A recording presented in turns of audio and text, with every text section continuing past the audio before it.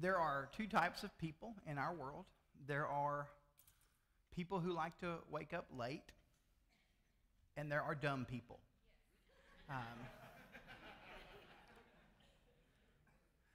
There is nothing that throws me off more than the alarm on my phone. It doesn't matter when it goes off. It's going to make me furious, if I'm being honest. Like I was having a conversation with a friend this week about he does a juice diet, which sounds terrible, and it must be worse than it sounds, because he's like, yeah, I squeeze radishes and I love it. And I'm like, that is the dumbest thing ever. That fury that raises up in my heart thinking about only digesting juice from radishes and kale, that's how I feel about my alarm clock. I hate that thing. I hate when it goes off. I hate to hear it. Children kind of force you to be more morning people, but I still want to be less of a morning person. So it's a really weird thing. So Doug and I, we met a few weeks ago to talk about this next series that we're in, and the series is entitled Wake Up Call, and that's where we're going to be for the next few weeks. Wake Up Call, major lessons from the minor prophets. I would imagine in this room right now, there's a really good chance you've never been through a series on the minor prophets. I have taught one series in my life. It was when I was 25. I was a little more precocious at the time. I'm sure I said lots of heretical things, so maybe this will work better than that did. But we're in the book of Joel today, the book of Joel, and our entire theme of today's message is on the phrase, the great and glorious day of the Lord. I'll say that again, the great and glorious day of the Lord. We'll be in Joel chapter 2. And as you get there, let me go ahead and just lay some groundwork. All of chapter 1 of Joel is about a locust attack. And if you read through Joel chapter 1 and you look historically, we're not exactly sure when this is pointing to, the direction that we've been given. It's this metaphorical idea that was literal but still metaphorical. Very odd when you read it. When you look at Joel, you realize that he is saying to the children of Israel, to the nation of Israel, there is a great and glorious day of the Lord coming, so you need to be ready for it. Now, before you get to the minor prophets, you find that the idea of the day of the Lord was a really big deal for the nation of Israel, because if you've not noticed historically, they were always being punished. They were punished by Assyria. They were punished by Babylon. They were punished by everyone. In the New Testament, we see that they're punished and captives of Rome. They were always in captivity. Yet in their minds, what took place for them in regards to the day of the Lord was this day when everything was going to be fantastic. And they were going to get something that was immeasurably good. The imagination of their mind was that they would be riding around on unicorns, and there would be fairies flying over their heads. And if you're like, Chad, you're always talking about unicorns and fairies, I want to be honest with you. I Googled magical creatures to find out some new ones.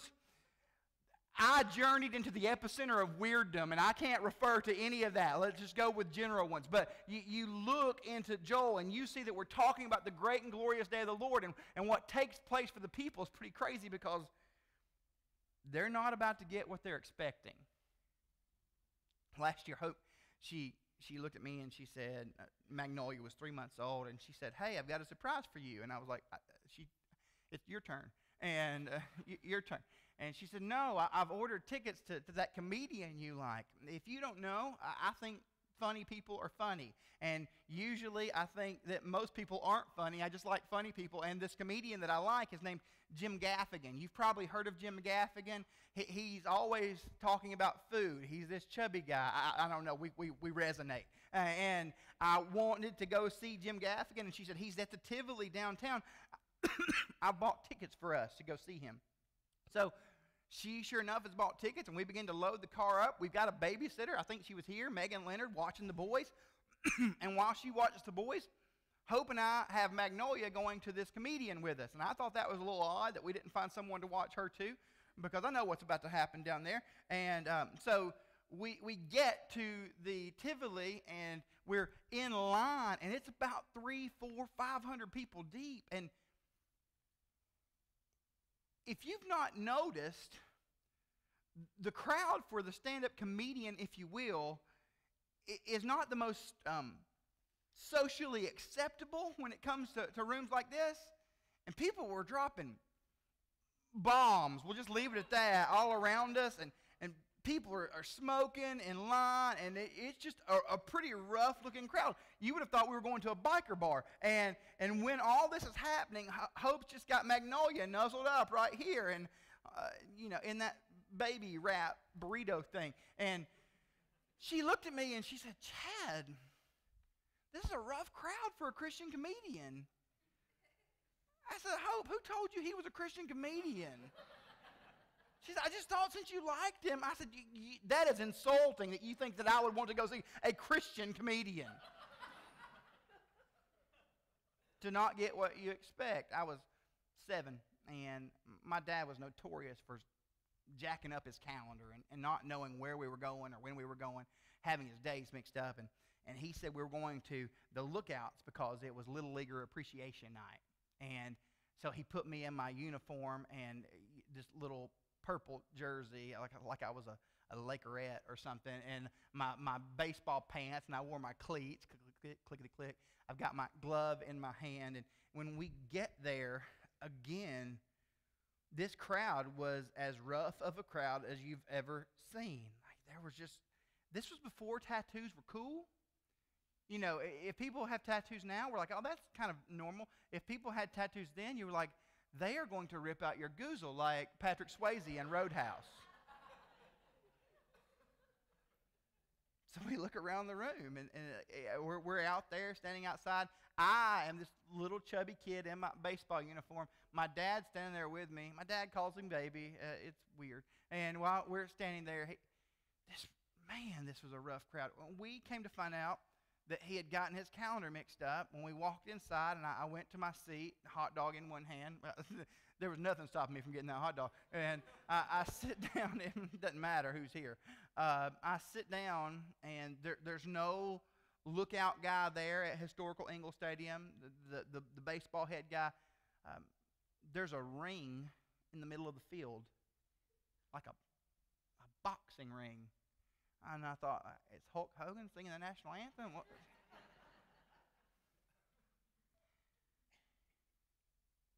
The night before was Little Leaguer Appreciation Night. My dad had taken his 7-year-old in his baseball uniform to the 2nd annual Chattanooga Badminton Contest.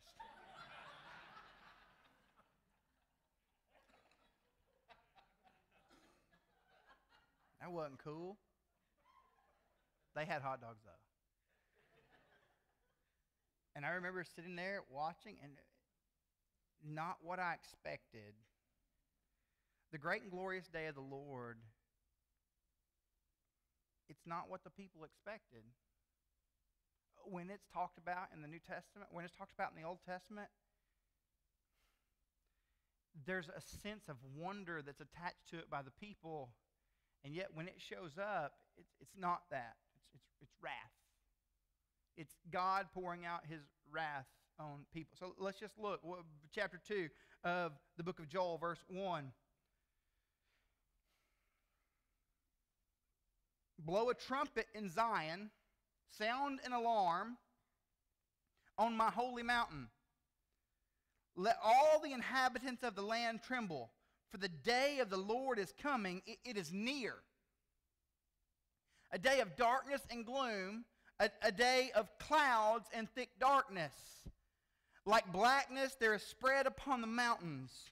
A great and powerful people, their like has never been before, nor will be again after them through all the generations.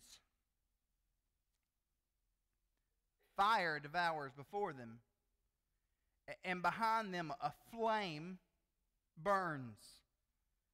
The land is like the Garden of Eden before them, but behind them a desolate wilderness. Just imagery there, just for the sake of it. What it's saying is, this army's coming. Chapter 1 takes us to this army. These locusts, whether they were literal or not, are a symbolism of what's coming with this army. And everything that they have jumped, hopped, crawled over is destroyed. In front of them is lush ground, the Garden of Eden reference. But wherever they go, destruction is coming. The land is like the Garden of Eden before them, but behind them a desolate wilderness, and nothing escapes them. That's just 3 verses. Let's keep going. Their appearance is like the appearance of horses. And like war horses, they run. As with the rumbling of chariots, they leap on the tops of the mountains, like the crackling of a flame of fire, devouring the stubble, like a powerful army drawn up for battle. They've been brought together to do this. These enemies of the people of God, remember?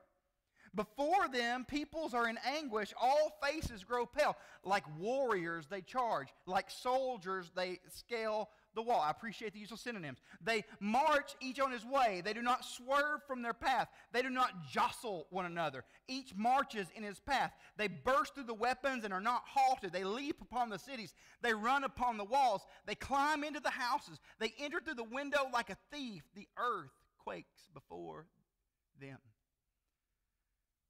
The heavens tremble. The sun and the moon are darkened, and the stars withhold their shining. An army's coming for the people of Israel. It is something that they were accustomed to. It is something that they dealt with regularly. It was something that was always present for them in the part of the world where Israel is today. It is always present. The ideas of some of the things that we view as terrorist attacks that throw us into an uproar, they call that Tuesday. It's every single day. There is a fear always on red level alert.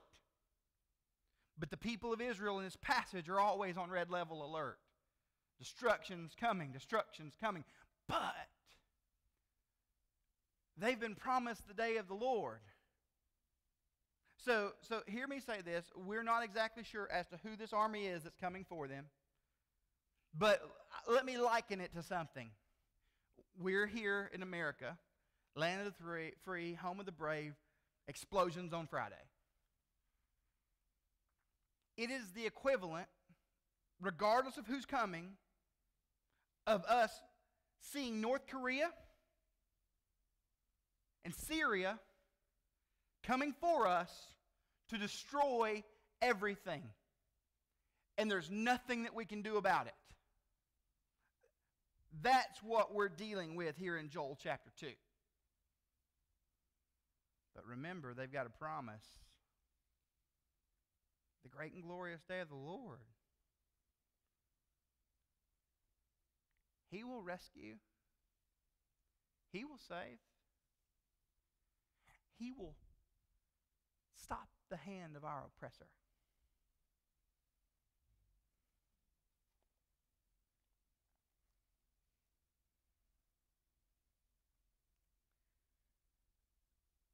The Lord utters his voice before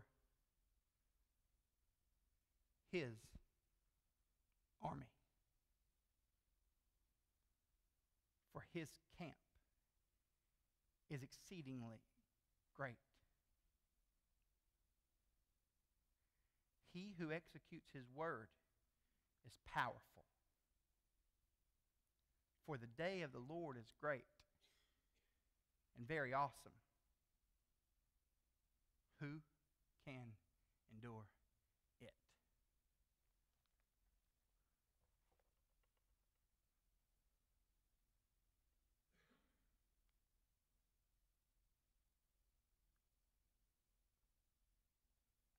For his purpose, God leads the armies of whatever enemy nation Israel had towards their destruction.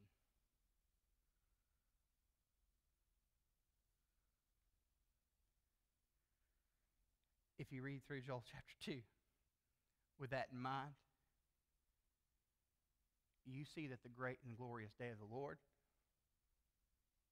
ain't what we're expecting.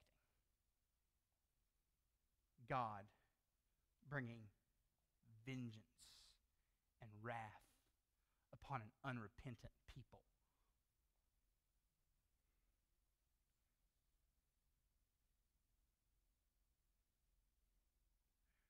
We're pretty quick to hop on unicorns ourselves, to make the coming of the Lord about us about Him meeting our needs, about Him making us live in a better world.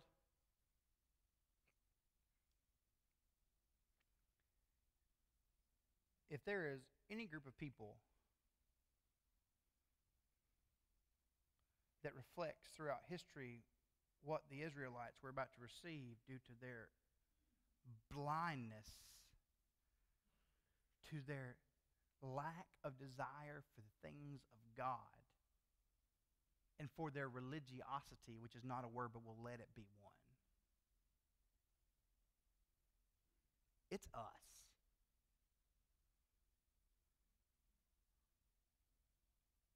Wrath is coming, is what Joel says. This is the equivalent. In 1994, the greatest sports movie ever made came out. It was called Space Jam. And if you don't know the storyline, I apologize. You don't even have to Wikipedia it. I can give you this. In 2000, I worked in an after-school care program, and I made these kids watch this movie every week, every day. And the storyline is this, that the Monstars, which sounds petrifying, they come and they absorb all of the powers of the greatest basketball players of their generation. When I say greatest basketball players, the only ones they could get to sign a contract. Like Muggsy Bogues, he was 5'3", but besides that, he couldn't play very well.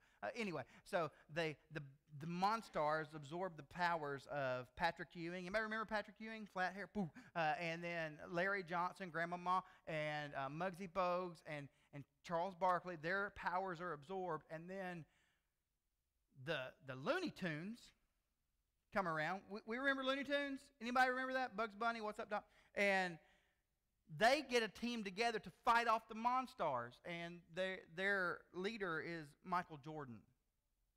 So if we're talking about Looney Tunes here, and we're them, this is the equivalent of Michael Jordan playing for the Monstars, leading the Monstars. That's what takes place here in this passage. God is saying to the nation of Israel, you lax, unrepentant, disgraceful, unfathomably ignorant people. I am going to bring judgment, but that judgment has a purpose. And then God says this in verse 13. You guys are like, Chad, is this the best 4th of July sermon you could have picked? I love verse 12. In the midst of God saying, I'm coming to destroy you, He lets them know that that destruction has intent and purpose. Yet even now, declares the Lord, return to me with all your heart, and with fasting and weeping and mourning, and rend your garments. Rend your hearts, not your garments. Return to the Lord, for He is gracious and merciful, slow to anger, and abounding in steadfast love. That's throughout the Bible. He relents over disaster. God says to the nation of Israel, the army is coming down on you. But even now, if you will look at me for who I am and not less than that, then I will hold this back. He'll eventually say, I'll punish them. Rend your garments is a very important phrase throughout the Old Testament. You see it when Saul and his son Jonathan, they get into a disagreement. Jonathan rends his garment. It's a symbolic picture of, God, there is an untruth that's here, and I want to acknowledge you in the midst of it. Rend your garments. If you look through the story of King David and all of his sons and the Netflix documentary that is, you see that the idea of rending your garments happens over and over with Absalom, who has offended his father and offended his father's family in every way, shape, and form. Absalom, the son of David. When he has done this, what he does at one point is he rends his garment, and then he goes back to being a Cocoa Puff. He is insane. And what God says to us from Joel chapter 2 is this: I don't want you to tear up your clothes. I want you to tear up your hearts. Because the heart in the Scriptures is especially the Old Testament. It's a picture of your complete being and what he's saying to the nation of Israel and what he's saying to us, if we're being really honest about this. Your whole everything is devoted to something besides me, so tear that up. You are giving lip service to me, and you're giving lip service to my mission, and you're giving lip service to my goals. You're giving lip service to everything apart from me. So stop. Stop. And if God would say anything to us today, it would be stop giving lip service to everything besides me. You keep coming to me, and all you want stuff. Your life is not about getting stuff. Seminary was terrible. I dated one or two girls. Didn't work out. Hope's way better than they were. Anyway, like, Hope's awesome, and they were. But one girl I went on a couple of dates with. We went on our first date, and that was fun. We went to dinner, and we got coffee. That's pretty much how it works when you're at a Southern Baptist seminary. Dinner and coffee, man, it's like running with scissors. So we're going to. First date was great, you know. She wasn't super fun. She was pretty. So second date we planned, and when we went on the second date, I decided to take her to the Cheesecake Factory, and that was in Dallas, which meant that I had to drive 30 minutes, which was fine. So we load up in my 1995 Ford Ranger, and you wonder why she didn't want to stay with me. But when we drive, we get to the Cheesecake Factory, we park, and I take her inside, and she ordered something far too expensive for a seminary student to pay for, but I did. And we enjoy our meal, and then we order our cheesecake, and they bring you these big pieces of cheesecake that are unreal. So I ordered mine, she ordered hers. We head back to my house where all of our friends are hanging out. And what I mean by all of her friends, our friends, all of my friends, because they don't know this girl. But when we walk into the house, we're hanging out with these random people to her. And she has placed her leftover cheesecake into my refrigerator, and I have placed my leftover cheesecake. There wasn't any leftover. But so everybody leaves that night, and we're sitting on the front porch, and we're having a conversation, and then we're having this conversation about, you know, our relationship and lack thereof. And I said, so this is cool? She's like, yeah, this is cool. So we go back and forth with that for a minute. I said, do you want me to keep calling you? And she said, I would love to do that. And then I thought, wow, she likes me. She really likes me. So I said, do you think we could go somewhere with this? And that she just kind of stopped me. She said, oh, I don't know. I don't think so. Somebody just awed. Guys, I'm okay. She said, no. I said, what do you mean? She said, I need to make new friends. I said, that's cool. I got plenty of friends. I'll holler at you on the flip side. So it's college football season, and I'm sitting in my living room the next day with a group of my buddies. And they're consoling me as much as you console someone over a girl you went on 2 dates with. And we hear a knock on the door. And I looked through the peephole, and there she was. And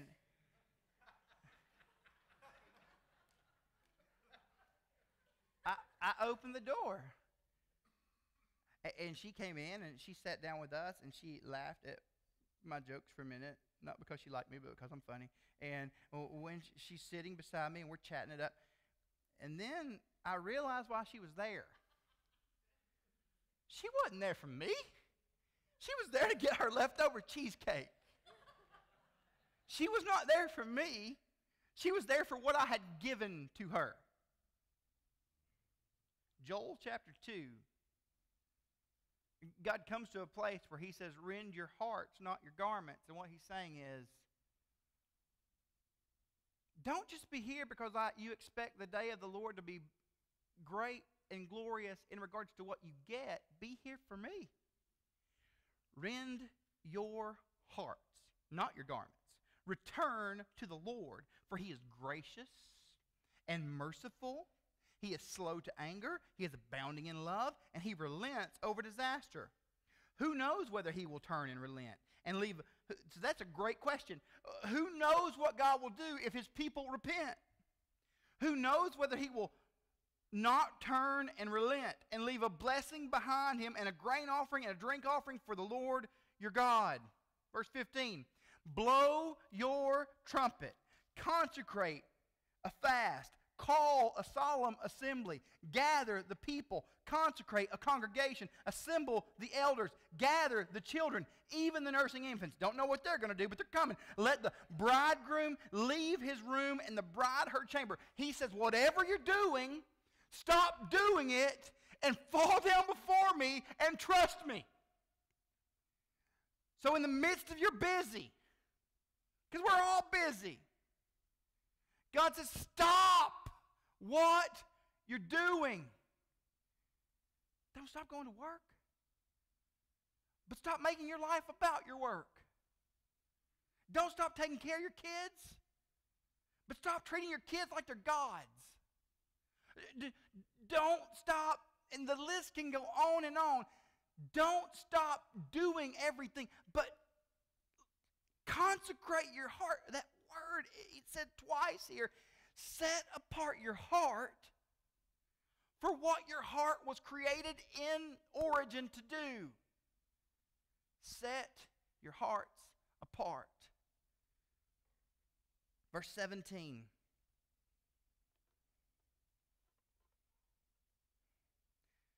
Between the vestibule and the altar, let the priests, the ministers of the Lord, weep and say, spare your people, O Lord, and make not your heritage a reproach, a byword among the nations. That's just, don't let them talk about you in past tense, but let them see you in the present. Why should they say among the peoples, this is the byword, where's their God? So, he says through Joel, if the people are going to keep going about the business of doing to do and saying to say and acting to act and reacting to react and all that, then ultimately what will be said about them is, where's their God in the midst of that?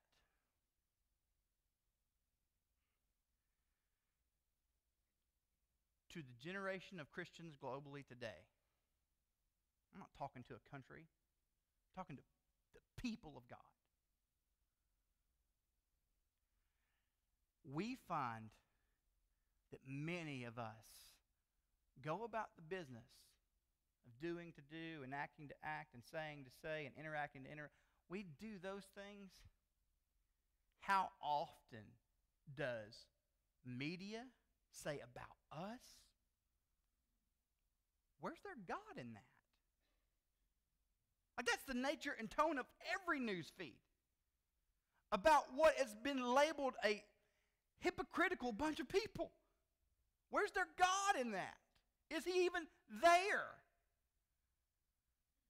Consecrate yourselves, set yourselves apart, gather together, gather everything. Stop doing the busyness of busy and see that God has set you apart in the midst of what you're doing for kingdom purposes and kingdom reasons. Well, Chad, what do you mean? You're talking kingdom. We're Jesus people. I hope so. You're talking this kingdom. Well, let's look at this. You hold your place. You just hold in Joel because he yells at you a lot, and sometimes we need yelled at. But Luke chapter 17, this is what the Pharisees that Jesus came to, he talked to them. Here was the word that Jesus had for them. Luke 17, verse 20. Write this down. Make this a quiet time at some point this week. Being asked by the Pharisees, the religious people who'd somehow missed God, when the kingdom of God would come, he answered them, the kingdom of God is not coming in the way that you can be observed, nor will they say, look, here it is, or there, for behold, the kingdom of God is in the midst of you. Jesus says, the kingdom of God is right here, you clowns, and you're missing it. And Jesus says to this generation who claims to follow after Jesus, the kingdom of God is in your midst, so live like it. Well, Chad, Jesus, he a Prince of Peace, King of Kings, all that stuff. Well, doesn't he just kiss babies and stuff like you talked about earlier? Matthew chapter 10, verse 34. Do not think that I have come to bring peace to the earth, but I have not come to bring peace, but a sword. For I have come to set a man against his father, and a daughter against her mother, and a daughter-in-law against her mother-in-law. And a person's enemies will be those of his own household.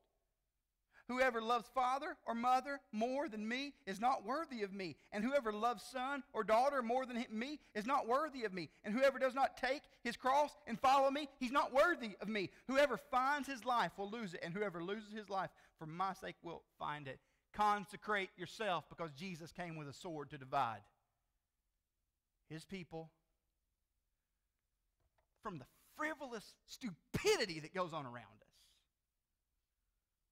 Consecrate yourselves in the midst of what you're doing. Because we have a king who has said, everything is for my purpose, and I will do whatever I need to do to help you to see that. Even now, repent.